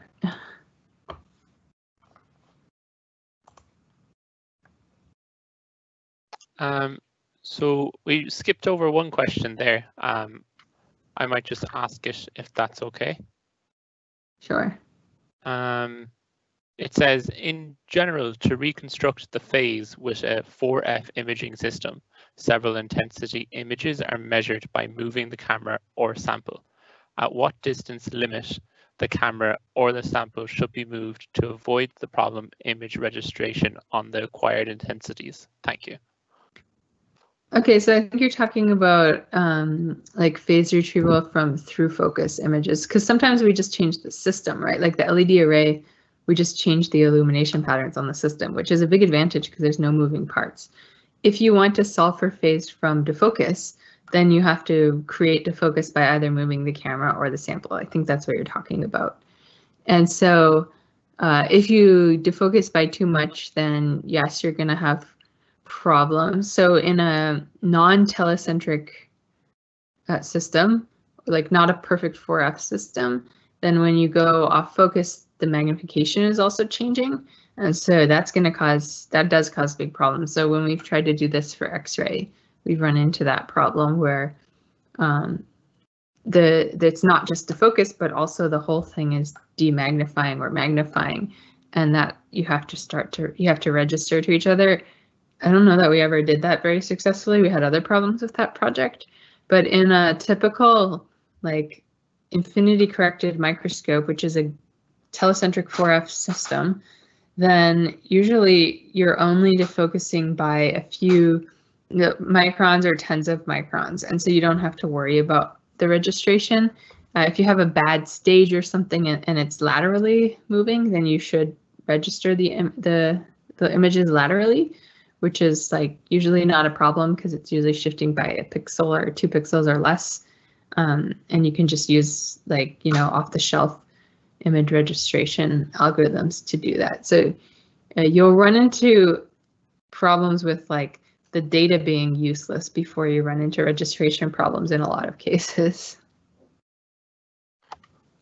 Okay, so how can we calculate the phase information in speckle imaging where the light is illuminated on surface and captured at different angles? Is it possible to get phase information if the illumination is from narrow bandwidth, example 530 nanometers? So phase is, if you write the equation for phase, it's the refractive index contrast times distance, and it's all multiplied by 2 pi by lambda. So phase depends on wavelength. And so having a single narrow bandwidth, single wavelength setup is usually preferable for phase imaging, because then you have, if you put in a sample and you want to measure its phase, you're measuring its phase at a particular wavelength. If the illumination is more broadband, then what you get out of the phase imaging system is basically the spectrally weighted phase. So it's better to stick to one wavelength. You also can usually get higher contrast if you all have all one wavelength. So speckle is like all these bright and dark points. They are interference patterns. So the bright points are constructive interference, the dark parts are destructive interference. And so if you measure the phase of a speckle pattern, it's just going to be this like wildly changing phase pattern, and that's what creates the speckle intensity through interference effects. So you can do that, and I guess like if you wanted to then go and relate that to the surface shape, you have to be able to trust that the sort of like changes in phase came directly from the surface. Okay, consider 2 samples of the same geometric shape. This is a bit like an exam question. One of the samples is primarily absorbent and the other is primarily phase. What difference would I observe between the images of the 2 samples? Okay, so it depends on what contrast mechanism you're using. If you use just bright field, just a regular microscope with regular illumination, then the absorbent one will have dark places where it's absorbing and bright places where it's not absorbing. The phase one will just be invisible. If you're using phase contrast, then you're going to see bright and dark according to the phase contrast, but wherever it's absorbent, it will be dark. So that's actually a problem with phase contrast, like PHC or DIC. When you get dark pixels in your image, you don't know if they're because the light was absorbed there or if it's because of destructive interference that's part of the phase contrast. So that's why we call it non-quantitative, because you have this ambiguity. You don't know the difference. If I do quantitative phase, then I should be able to separate out, an absorption image and a phase image, which are separate. Where it's absorbing, it'll be dark where it's absorbing, and then in the phase image, you'll just get the phase delays, irrespective of how bright the image was there, as long as it's not black, of course. If it's black, like if the light is completely absorbed, there is no phase. There's no defined phase there. So Silvera has a second question for 4 marks. Can an absorbent sample be described even partially in 3 dimensions by coupling an appropriate algorithm to the images obtained by Z scanning with a bright field microscope? Yeah, so I think what you're asking is like, if I have a 3D sample that has some 3D distribution of absorption, can I just take a stack of images through focus and use that to figure out the 3-dimensional absorption profile? And yes, absolutely, this is deconvolution microscopy. So deconvolution bright field microscopy can do this. Yeah, these are great questions, by the way. I'm not making fun of them. Yeah. I would like to know, Louise would like to know a little bit more about the last lecture. Could you go more into the details and explain a bit about the physics-based learning? How do you put the physics into the network structure? Particularly, could you go more into the logic behind the unrolling algorithm? Sure, and this is so what is the physics behind it? I'm gonna pull up the slides that I have on this. Yeah, I don't have much in these slides, unfortunately. So this is not my expertise, I will say. A couple of my students primarily came up with this, or like, you know, it's been around this unroll stuff, so they came up with the idea to use it for our image reconstruction. So I'm not the expert in this, but I'll explain it to you how I understand it.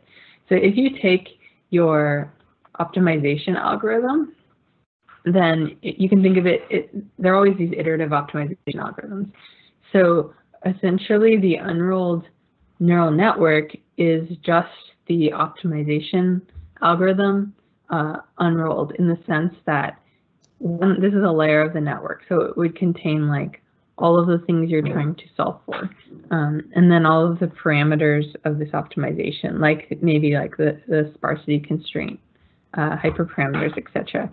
And you put basically each iteration of the algorithm becomes a layer of the network, and then we know how that layer talks to the next layer because we know how that optimization algorithm, like gradient descent or ADMM or whatever you're using, we know how it does the updates to get to the next layer where you have like your next estimate. So this is after one iteration, we have this estimate of the image. After k iterations, we have a new estimate of the image. And the mapping between the layers of the network describes how you go from one update to the next update step through this iterative optimization process. So if we just start with that, this would just be the iterative optimization algorithm, and all we did was pretend it was a neural network. And then people will think it's cooler because you're doing machine learning now. You're not just doing boring old math optimization. But in reality, like what we do with this is that we then start learning different parameters. Like we might learn the hyperparameters of the optimization, and we always learn them based on some like loss function or cost function. Usually it's like the error. So we're going to train this thing with input-output known pairs. So we might we might know what the image was, and we do this attempted reconstruction and then have some function that describes how wrong our current estimate is.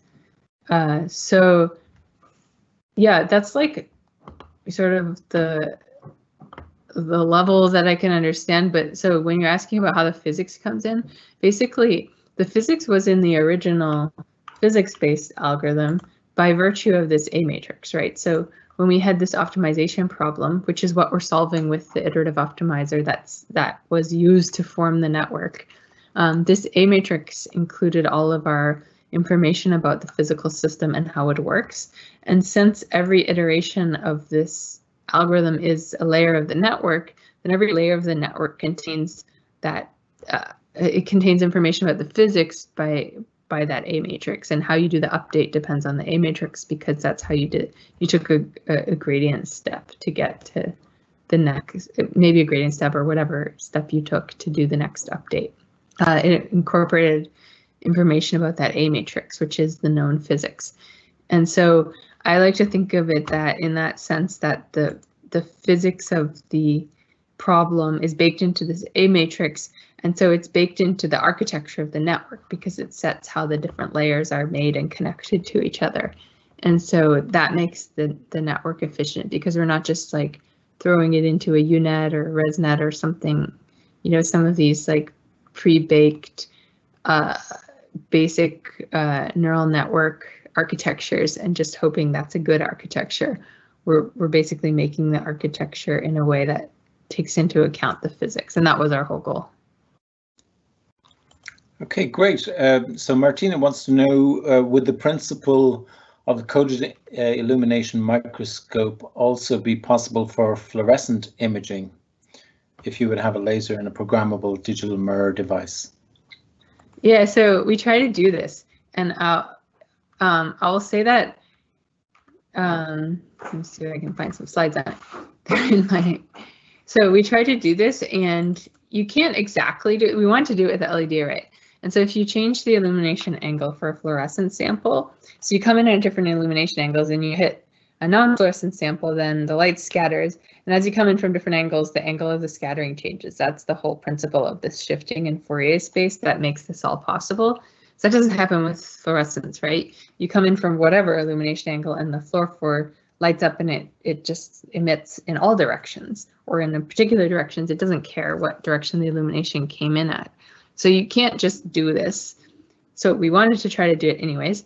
And so our idea was basically that we were going to put a diffuser or something on top of the sample, such that when I come in from turn on one LED, it goes through the light goes through the diffuser and it makes a speckle pattern on the sample. When I turn on a different LED now, as I change the illumination angle of the LEDs, after going through that diffuser, then the pattern on the sample, which is a speckle pattern, should simply shift. So we did this with Scotch tape, and you can illuminate from different angles and the pattern does indeed shift. I think these are videos you can watch.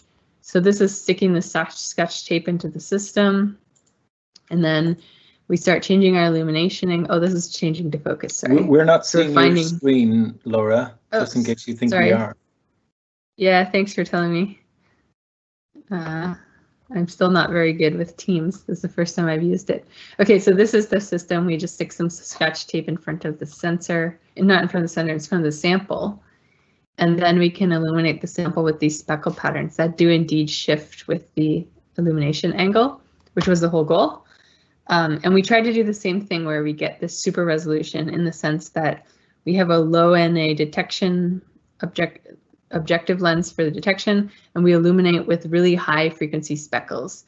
So a much larger NA on the illumination side by virtue of the speckle features being much smaller than the diffraction limit of the microscope. Here's the system. We tried to do this in the LED array microscope. It didn't work because the LEDs were too, like by the time the LEDs go through a diffuser, they didn't create very sharp speckles, and what was left was not high enough contrast or bright enough intensity to work for like typical fluorescent samples, which just require more illumination than phase imaging does. So we built a separate system with the laser illumination that was much brighter, and we put this tape in as our diffuser. There were all kinds of problems with this. That speckle pattern wasn't just a shift like we wanted it to be. We had to calibrate that. We had to put an extra system here to measure the low resolution coherent image in order just to correct figure out how the speckle was changing. But we did manage to get a result from this eventually. So we get this fluorescent super resolution. This is the speckles, the illumination speckles. The coherent data here is this extra system we put on in order to measure the speckles themselves. But here's the super resolved. So big field of view because we used a low NA objective, but we can zoom in and we have high resolution across that big field of view. Yeah, and so since we were using this coherent system to correct for the speckle stuff, we realized we can get phase information for free. So we also get quantitative phase super resolved images as a result. These are just beads and they have both amplitude and phase. They're fluorescent beads that are also phase objects. Yeah, and here's just an example. Oh, I can't. Yeah, so here you can just see the improvement, the resolution improvement that we got from the system. I forgot the amount. I think it was 4x. But the system also had all kinds of problems. We had to take a lot of images in order to get this to work, so it wasn't very fast. And yeah, and it was a whole separate system that was pretty bulky. Originally, I wanted it to work on the LED array, and I just don't think that's feasible. Right, that sounds like one of those projects that we often get at these summer schools where a student has planned to do something, but then meets a professor like yourself and they say, well, maybe you don't want to go down that road, and you save them 6 or 12 months of heartache. So thanks for that. Ben Moon wants to know, what is the data processing latency for the gigapixel imaging that you've done? Is there hope that this could be near real time in the future?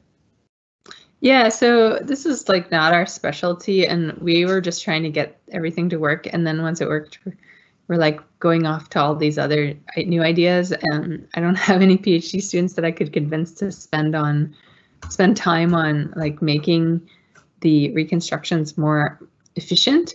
So with the Gauss-Newton approach, it takes about 6 seconds for each patch. A patch is a 200 by 200 pixel part of the lateral images. So if you want to reconstruct a whole gigapixel, you need, I don't know how many patches, but lots of patches.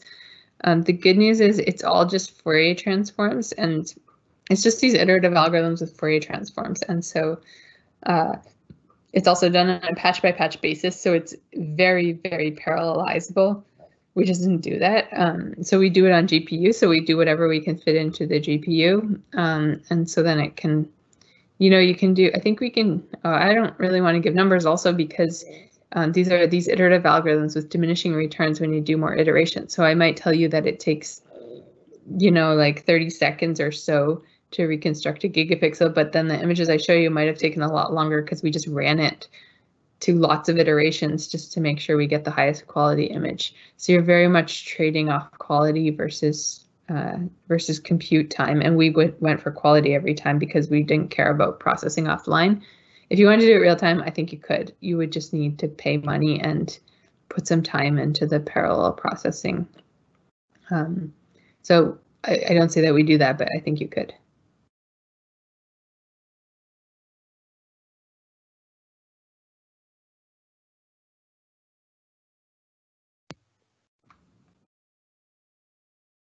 The next question we have, Laura, is from Atta. They ask, in the hardware setup of spectral coded illumination, LEDs are used to illuminate the sample. Does the color of these LEDs matter? So as I mentioned before, the phase of a sample is related to wavelength just by 2 pi by lambda. So it matters, but it doesn't matter much in the sense that it's just a scaling factor, right? So it depends on your sensor too. If you have a color sensor, you can get color images. So if you have a color sensor, you're going to want to use colored LEDs. You can do like the RGB separately or all at once. There's some leakage between the different channels. But if you're trying to do phase imaging, most biological samples are not dispersive materials, meaning that the phase at red versus blue is the same. It's just scaled directly by this 2 pi by lambda. So if you take away the 2 pi by lambda and you just look at optical path length, it should be the same for all wavelengths in the visible spectrum for most biological samples, unless they have some material dispersion, which they would make them a weird sample. There are a few that do that. So we usually use green just because it's cheap and easy to get good LEDs in that wavelength, and the sensors are pretty sensitive to it. Perfect. The next question we have then is from MK. They ask, in lecture 4, you had discussed on approximating the multi-layered tissue as a single scattering Born medium. By modifying the forward model to multi-layered Born, we can achieve multi-slices. Can you tell me more on what is the depth resolution achievable and what is the slab thickness that you are talking about? Oh yeah, so that's actually pretty easy. The slab thickness so you set the slab's thickness in computation, but you should set it to be at least as small as the depth of focus or depth of field of the system.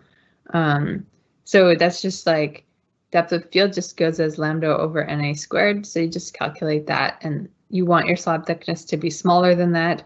But if it's a lot smaller, then you're just wastefully oversampling. So this is like exactly like talking about Nyquist sampling. If you think of your like depth of field is like your Nyquist sampling essentially. So we usually do it a little bit smaller than that just to not have sampling issues. Cool. The next question we have then is from Giles. They ask, are we at the point with computational microscopy where it is being used in consumer products? For example, could a smartphone reprocess pictures taken with the cameras as if they were taken with a different lens, focus, aperture, etc.? Yeah, so if you're talking about computational photography, the answer is yes. And I remember maybe 10 years ago at the main computational imaging conference, which is a lot of computational photography folks. Our group is one of the few that started with microscopy. Now there's like much more in the computational imaging space that do microscopy.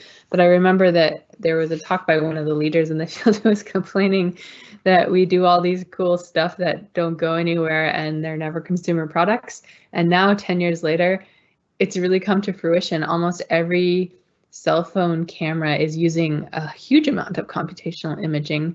The Google Pixel phone is super cool. It has essentially like a 2-pixel light field camera behind it that's running. So basically all of these cameras that are doing all this depth sensing, changing the aperture. So my iPhone, I put it in portrait mode and it blurs out the background in the same way I could get with a large aperture digital SLR lens. That's all computational and it's all based on knowing depth information. So the iPhone has a couple of cameras. This is all doing all kinds of computational imaging, and a lot of the other cameras do a lot for depth information. But then you also look at the Google camera has a really cool night imaging photography, and that's using burst mode. So they don't just take one picture, they take a whole bunch of pictures really quickly, and then they can computationally put them together. In the night case, it's to get rid of the noise that you would get with night photography, and they can do awesome things with very few photons coming into each image and correcting all of the motion blur. There was also a really cool example of super resolution in the Google phone from the Google group. Apple, I don't know, they're just secretive, but they're doing all kinds of this stuff as well. And then, so that's photography. Absolutely, this is useful, and this is a big part of the reason why people don't buy cameras anymore, because their phone camera is good enough. It's not because the optics got better on the phone camera, it's because the cameras got better when they started using like computational approaches. Microscopy also has lots of computational imaging, and it had it long before anybody started talking about computational microscopy. Like all of these quantitative phase measurements are computational in some sense. I would highlight super resolution techniques, as they're all computational microscopy methods. So PALM, STORM, all these localization techniques, I would consider computational microscopy. Structured illumination is another one you can buy consumer products for. And then there's also a lot of work behind the scenes that they might not be telling you about, where they're doing, you know, deconvolution to clean up your microscopy images, etc. So that I would also sort of put in that bucket. So, so the question was about like taking with different lens focus aperture, and certainly if your camera does that on your phone now, you can take with different, make it look like it was taken with different lens focus aperture. I don't see the need for that in microscopy so much. Maybe focus, we can do autofocusing, etc. Cool. I think Surya has a question or two as well. Yeah. Hi. So Lupe has a question about multi-layer bond scattering model. How small should be the layer thickness in a way to get enough info about backward scattering? This is kind of similar to the question before, the one which you answered now. So if you have anything to add. Oh, for backward scattering, I don't actually know. I would assume it's the same. So a couple of my students have been looking into the backward scattering aspect of this. We actually built a setup with two objectives. We were trying to collect the forward and backward scattering in the principle that it should help with reconstructing multiple scattering effects, that the backward scattering should be very useful information to solve that inverse problem. And we could never get, we just did some simple validation experiments. We could never get our models to match the actual data. We just still don't really know why. It's really, really dim light that's coming backward from biological tissue. So I would assume that the layer thickness would be the same, would have the same considerations for backward scattering, but I really don't know too much about it. Okay, thank you. The next question is based on lecture 4, the timestamp 2144. How many raw images are needed to fill the synthetic aperture, and what is the typical exposure times for the acquisition of all these raw images? Is lateral drifting during image acquisition ever an issue, and if so, how is it mitigated? Thanks. Yeah, great question. So how many images are needed to fill the synthetic aperture? That completely depends on like how much super resolution you're doing. So if you want to double your NA, then you need, well, it's a circle, right? So if you want to double your NA, you need to figure out how many times that circle needs to fit within a circle twice the radius. And you can flexibly trade these things off. So if you have a time budget, then you might say, I can only take 10 images before my sample is like moving appreciably, and this is not going to work anymore. So those 10 images, should I use them to get higher resolution in one dimension, or should I use an objective with higher resolution and sacrifice my field of view? So it totally depends on the situation, but you can look at basically look at those Fourier transform plots. How big is your circle relative to the one you want to get? And then you need to have sufficient overlap, like 50% overlap between all of the subsequent images. So this is where, when we did this multiplexing, where we designed the coded patterns, we got rid of all of the extra data that's caused by these overlaps, such that basically if I have a 1 megapixel camera and I want a 10 megapixel image, I should need to take 10 images to reconstruct that. Maybe 11 if you want to make sure that it's very robust. And then what is the typical exposure times? That's a good question. I don't actually know. You'd have to look for the papers, but usually we're running the camera at its full frame rate, 100 frames per second. So I think they always run it. I think they design the pattern so that the camera is always running at 100 frames per second. And then the patterns would have more or less LEDs on to make sure that it was appropriately exposed. Okay, and then is there lateral drift during acquisition? Yes, so the motion of the sample during the acquisition will cause big problems if it's moving appreciably over the number of images you take. So you need to think about that when you're designing. Like, you can't take 100 images if it's like a CLE swarm that's running across the screen. We've actually been working on what we call space-time methods to try to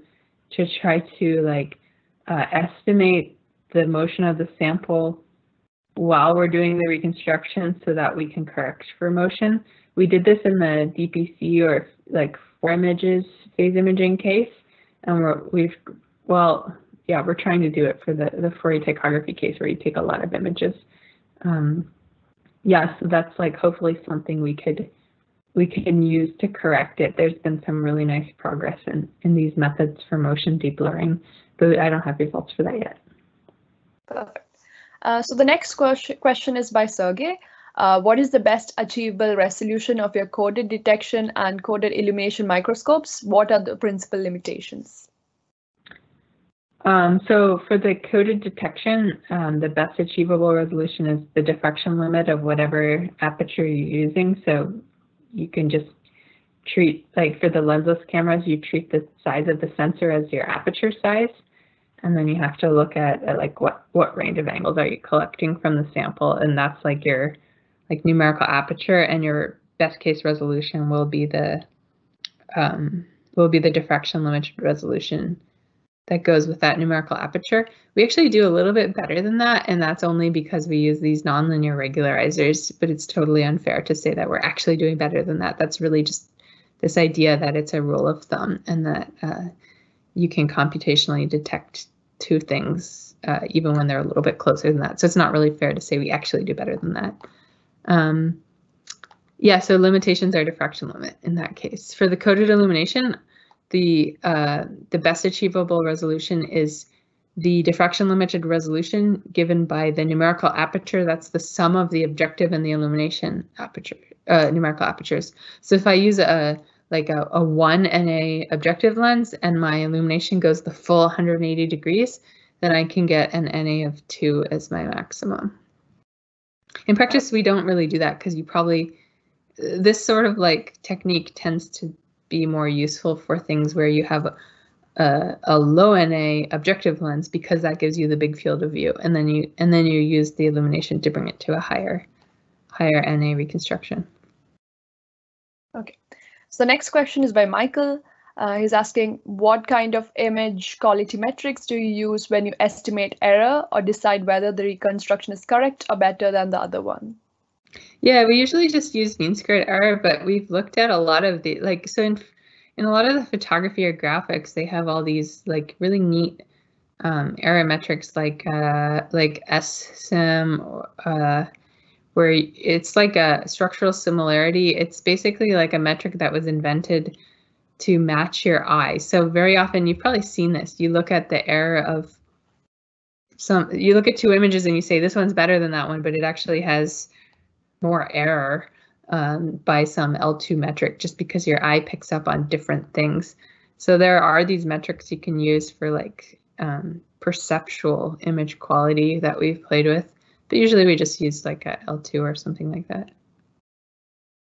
Okay, so the next question is, the lensless approach could be an advantage technique for multiphoton microscopy, since each lens represents losses of the signal. Have you seen any application of the lensless camera for multiphoton applications? So if you mean for multiphoton illumination, I think it would be bad, because you're splitting up the light too much. In multiphoton, you would need a lot more light to get it to actually get a good signal. If you're talking about for imaging multiphoton, I'm not sure what David means by each lens represents losses in the signal. Yeah, I guess I'm not totally sure. I've never seen it. No, I haven't seen it. And it might be just that we don't do well with, so the lensless cameras don't do super well with very low signal to noise ratio, which might be the case for a lot of multiphoton systems. Okay, we could move on to the question from Evelyn. So one of the problems in prostate cancer is being able to accurately determine the tumor, but because it is a soft tissue and when using radioactive methods, it's difficult to distinguish the different types of tissues in the prostate. Do you think it is a good option to use microendoscopy to obtain a 3D image of the prostate? And when applying the quantitative phase technique, could we distinguish these different soft tissues within the prostate? Or maybe can there be some disadvantage that may complicate its application? Yeah, I know nothing about this application, so I don't want to speculate too much, but I suspect that yes, phase would probably help you distinguish soft tissues, but it would probably not be useful because you're trying to look like deeper within tissue, which there's a lot of scattering, and that will be really hard to do. Like these phase methods don't work well, as we talked about with OCT, at any like reasonable depth in tissue. Okay. Last not but the least, David has a very important question. Does the green dog in your photos have a name? I don't know. I don't think so. It's the Thorlabs dog. I think it's just called the Thorlabs dog. And, maybe we should throw that out there. Saying, thanks for the motivating and informative session. Thanks. This was fun. Thanks to all the team. We're almost on time, and that was quite a marathon session. So I think we can say you passed your exam, okay. Laura. Well done. That was extraordinary and wonderful, detailed and caring and kind answers. So thank you so much for that and all the effort you put into the video lectures. Normally at this point in a summer school, we'd be able to give you a nice applause or a bula boss, as we would say in Ireland, in Irish, but that's not possible. But people can leave their appreciation in the comments, and that would be very much appreciated. Certainly, I know I learned a lot and appreciated what you've provided for us. So thank you so much. I hope you found it rewarding. Certainly we did.